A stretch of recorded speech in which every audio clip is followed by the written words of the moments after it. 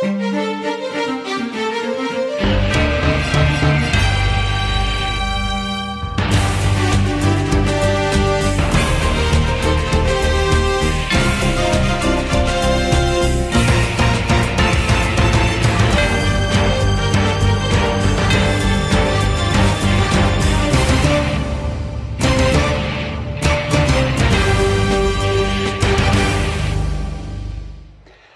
I'm Bob Pavlaka. We're here with Food for the Soul. Paul talked about how we can feed baby Christians with milk, but as we grow, we need the meat of the Word. And so we're having a meal. We're breaking the Word down today. Actually, if you're just seeing me or this show for the first time, we're in a series right now. This is the 6th part of a 6-part series.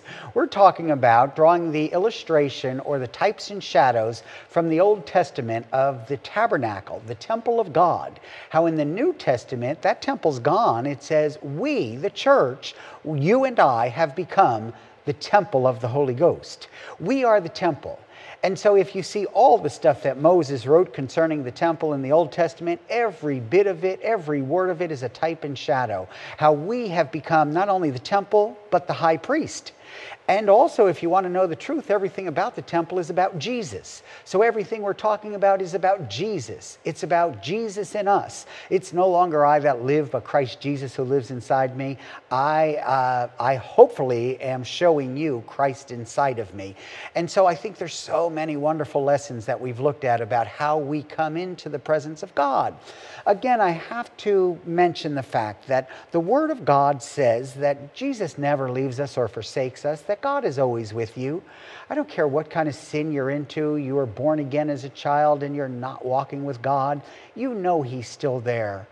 He'll never leave or forsake you unless you've kicked Him out and said you want no part of it. He's there with you. But there is a place that you can dwell in Him. For those who are walking the paths of righteousness for His name's sake, there's a progression in your life. God desires intimacy above all things with you. An honest and open heart, a relationship that's more intimate than husband and wife. He's called our lover in the Song of Solomon. He really wants us to be intimate, and there's a place that we dwell in Him. I believe the temple calls it the Holy of Holies, that the fire is present all the time, and that the high priest was only allowed to go into once a year. But we're told in Hebrews we can come boldly into the throne room of grace 24/7. Be in the presence of God and then bring that back to the people that need it so badly. You are that high priest. So hopefully you've been watching with us. Now, Global TV Network at www.globaltvnetwork.us. We've done each of the shows there, and they're producing. God bless them, and there's wonderful shows there. We're also available on the church website. That's at Facebook, newlifefamily.nc. And on YouTube, you can just find us on Food for the Soul. This is the 6th part of this series. We're going to take a look at the altar of incense. Now, just briefly, the furniture we've looked at is the door. Jesus, of course, is the door. No man comes to the Father but through Him. Then we looked at the burnt altar. Jesus, of course, is the Lamb that was slain from the foundation of the world, slain for your sins. Coming to God, there had to be a blood atonement sacrifice. You can go back and see that. Then we talked about the laver, washing of water by the Word, a mirror that the priest would look into and it would reflect him. Then there was a cleansing process. The difference between salvation and sanctification, that we as Christians, we can't do anything but receive salvation. But you are required to act in sanctification. You look into the word of liberty. You cleanse yourself with the renewing of the mind. As we progress, all of that's in the outer court where it smells like death. Now we come into the actual tent itself, into the holy place. And in the holy place, we saw it's filled with gold and this beautiful incense. And then we start looking at the deeper thing. When I say deeper, I don't know. These are the things that are more sensitive that man struggles with. We have to be more in tune to God. These are areas of the candlestick. We talked about the filling with oil. The Bible says, be being filled with the Spirit, speaking to yourself in psalms and hymns and spiritual songs, singing and making melody in your heart unto God. This is how we stay filled with the Spirit. The high priest would do it twice a day: pour oil, fill with oil, trim the wicks, keep our light burning bright. We have a responsibility to do that. But oh, brethren, the Bible says, as many as are led by the Spirit of God, we are the sons of God. I'm desiring to hear his voice, the still small voice, and him to lead me in every aspect of my life. The candlestick. Then we came to the table of showbread, and we said this is probably where the church is most struggling. We're having a hard time even loving each other within the church. So much division and strife. And then different churches and denominations. And then the world. And then the left and the right. And Trump and Obama. And there's so much division of people that are calling themselves blood-bought church of God. A peculiar people. A royal priesthood. One. Don't you know there's one Lord and one faith and one God and Father who is above all and in us all and through us all. The table of showbread teaches us how we're supposed to esteem each other higher than ourselves. That we recognize our shortcomings, and if God forgave us our shortcomings, we then not only forgive others, we strive to see the gifts and callings of God in them, because we are incomplete without their gift. I have something for the body. I believe I'm anointed to teach. You may not think so after you watch, but I do. And you are also anointed. Every one of us have an anointing that we're supposed to. It's not for us, it's for others. As we join together, the body becomes a living tabernacle to God. That sharing of the bread, the breaking of the showbread. On top of that, there was an altar of incense. You sacrifice. I sacrifice my relationships because I put you first. I have to forgive and love you. My wife, I have to esteem so highly and live my life to bring her into the fullness of who she is. Every one of these has a little altar of frankincense. Every relationship in your life is an offering to God. As you've done to the least of these, you've done to me. And so we leave the table of showbread and we come now to the altar of incense. I need to take just a second. We'll look on the screen and go back and think about the burnt altar. The burnt altar was like 15 feet by 15 feet. It was huge. You would walk up a ramp and you would kill whole cows, tie them to the 4 posts, slit their throat, pour the blood out, and burn them. This altar of incense is going to have the same dimensions. If I could, let me go back to Exodus chapter 30. I'm going to read 1 through 5, if you would. And thou shalt make an altar to burn incense upon of shittim wood. Shittim wood is the cleanest, perfect wood we know. It's, I think, an example of Jesus' physical life. God prepared a tabernacle for him, sinless. Thou shalt make it. A cubit shall be the length thereof, and a cubit the breadth thereof. That's about 1.5 feet. 4 square shall it be, and 2 cubits shall be the height thereof. It'll have 4 horns on it, and thou shalt overlay it with pure gold, the top thereof, and the sides thereof round about, and the horns thereof. And thou shalt make unto it a crown, a lip of gold round about, and 2 golden rings.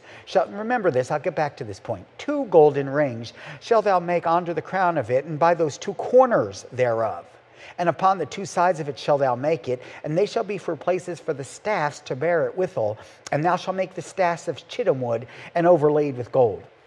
Amen. One of the things I want you to see in what we read, you'll see 2 different pictures of the altar of incense. If you were to look online, there's hundreds of pictures of the altar of incense, and they all have 4 hooks and 2 poles to carry it. You would carry it like you did the burnt altar, square. But actually, if you just read that, you only put 2 hooks in, which means it would have been turned like a diamond, carried that way. So you can see the picture there that's accurate, where you'd have 2 holes there. If I had time to teach in depth, all of this means something.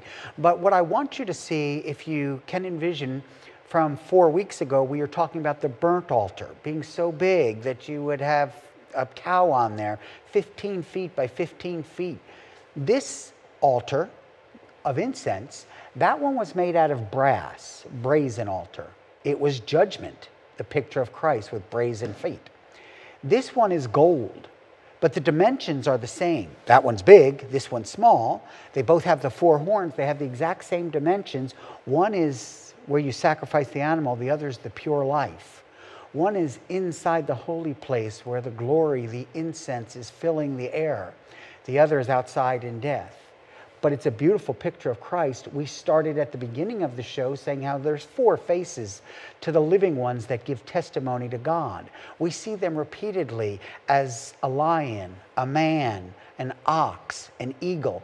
All of these are important attributes the way we see Jesus. He is the King of David, the Lion of the tribe of Judah.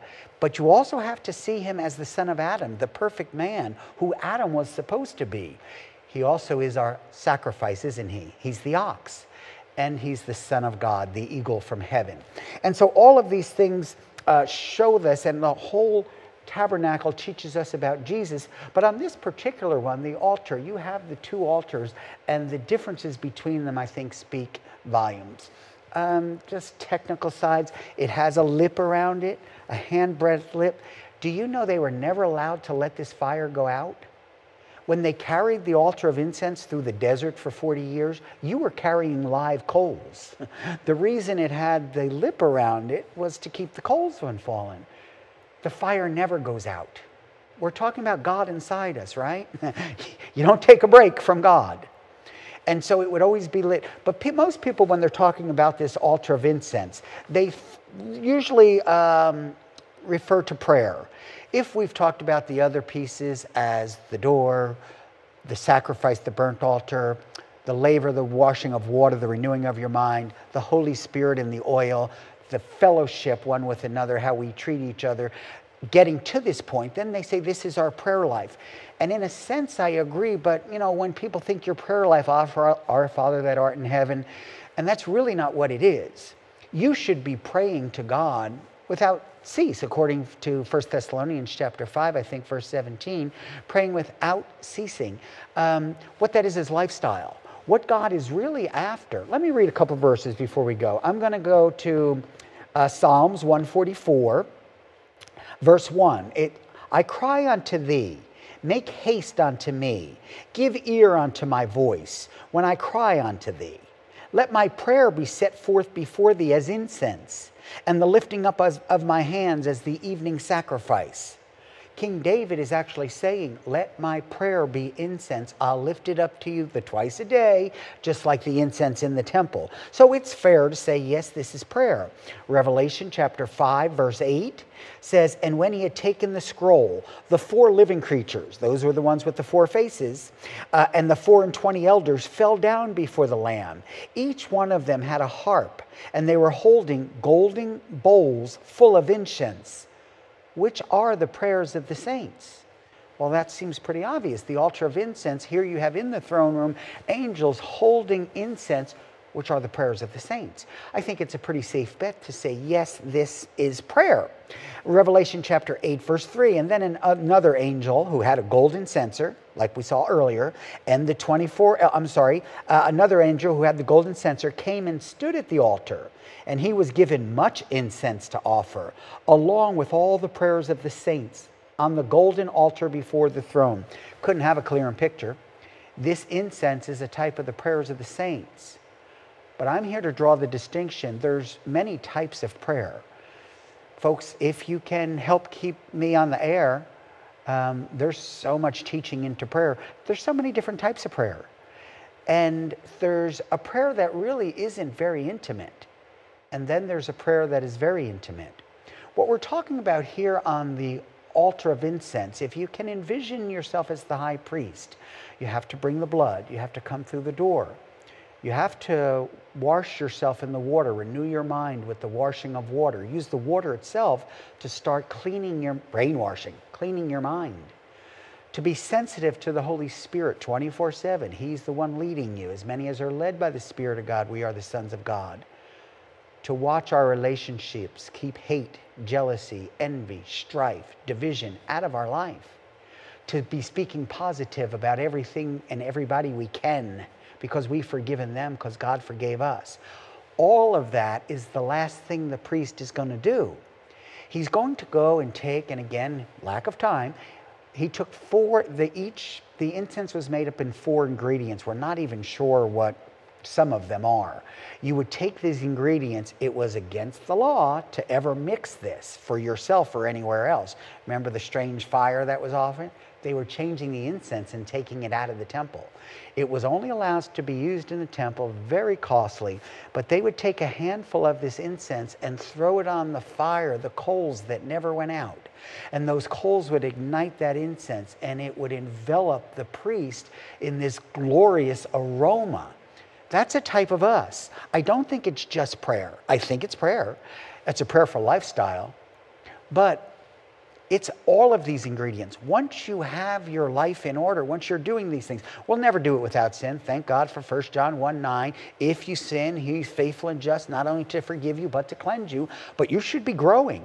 Growing how? Closer to the Lord. A scary verse, Mark, in Mark chapter 7 and verse 21, it says this, "Not everyone that saith unto me, Lord, Lord, shall enter into the kingdom of heaven, but he that doeth the will of my Father which is in heaven. Many will say to me in that day, Lord, Lord, have we not prophesied in thy name? And in thy name have we not cast out devils? And in thy name done many wonderful works? And then will I profess unto them, I never knew you. Depart from me." Stop for a minute. Did Jesus know them? Jesus knows everything. He knows every one of us, whether we're believers or not. Especially those who are calling upon his name. They said, "Didn't we cast out devils in thy name?" He said, "I didn't know you." Is that possible? Judas did it. Remember, I know that because it says that he sent out the 12.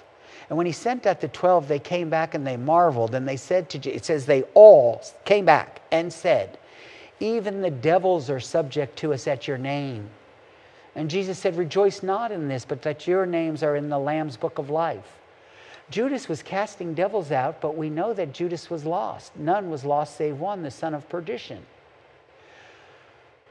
Can you go to church and call upon the name of Jesus and not know him? Yes, I think it's entirely possible. This doesn't say it's going to be rare. If you'll look in verse 21, it says many. In fact, it says many. Many will say to me in that day. There's going to be a lot of people that are going to say, "Didn't we go to church? Didn't we pray in your name? Didn't we cast out devils in your name?" And he's not going to say, "No, you didn't do those things." He's going to say to them, "Yeah, but you didn't know me." That word "know" is what we want to look at. This is really what this temple is about. We want to get into the Holy of Holy places. Jesus calls it his his secret chambers. I'm sorry, this is going to sound a little weird. It's his bedroom. He's saying, "I really want to be intimate with you." Song of Solomon's, I'm going to read here in a little while after we're going to give you just a break here, encourage you to support not only what we're trying to do, there's so much more I'd like to say to you concerning that. We're not even going to get into the Holy of Holy places. I'm looking for some support. Please feel free. There's a Cash App that's going to come up. And if you are inspired to hear more or to help out, we'd sure appreciate that. But we want to tell you that this high priest, the idea of coming into the secret place of God, God wants to be intimate with you in a way that a husband and a wife are. God wants to know you better than anyone on the planet.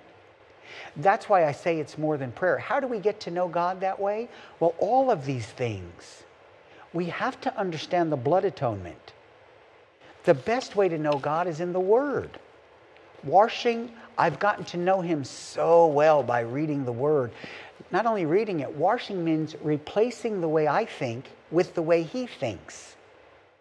I need the Word of God as the agent to clean, and it's the Word that shows me where I keep missing it. I need that Holy Spirit, the anointing, the unction of the Holy One. You need not, little children, a teacher. You have an unction from the Holy Ghost and you know all things. That does not come specifically from the Word, but from the unction of the Holy Spirit. The blending together of Word and Spirit in us opens us up to the truth of God in every aspect of our life. We're going to show you how God really desires this intimacy, that there's going to be many that he's going to say, no, we weren't intimate. How do you get intimate with God? This is a sign of being covered in that perfume. It's all of it. So I'm washing myself in the Word. I'm filling myself with the Spirit. As I've done to the least of these, I've done to him. If there's a person in your life that you don't like to be around, there's unforgiveness or there's anger, that feeling, that's how much you love Christ. As you've done to the least of these. As we get our relationships right and we offer them as a sacrifice to God, I'm getting all these things together. Now I'm coming into the secret place. Remember, he said, don't even come to the communion table if you have aught against others. For this reason, there's many sick and dying because they don't rightly discern the body of Christ. Once we discern the body of Christ, we're now able to come to the altar of incense in our lifestyle, in our words, in our deeds. And we cover ourselves because now only once a year the high priest was able to go in, but we're able to go in continually. So if you'll stay with me here, we're going to take a moment's break, and we're going to come back and look, kind of take a glimpse into the Holy of Holies, but we're also going to show you the intimacy I'm talking about of God. Hi, I'm Pastor Bob Pavlaka. I hope you've been blessed or have enjoyed this program, Food for the Soul. We'd like to do this on a regular basis. There's many messages on my heart that I would love to bring forth. We're kind of just getting started at this, and the production costs are causing us to stretch our faith. I'm hoping that maybe you'd consider or prayerfully consider supporting the show, certainly with your prayers, but if you could send a financial gift or seed to us to get us started, I would really appreciate that. We're at New Life Family Church in North Carolina. That's where I pastor. Also, if the show has blessed you, I'm hoping that you'll watch us on www.globaltvnetwork.us. We're also available on the Facebook at New Life Family NC. And of course, you can find us on YouTube at Food for the Soul. I hope you've been blessed, and I hope to hear from you. God bless you. Welcome back. Thanks for considering and prayerfully considering to support us. We'd like to, just encourage you for the coming shows. Like I said, this is the end of a 6-part series. If you've been with us, we're going to finish up here in the last couple minutes.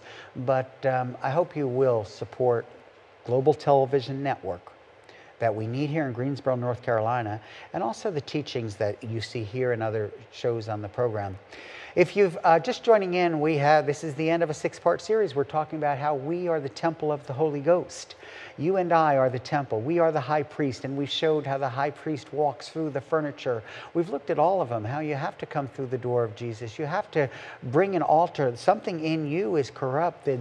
His death took your place.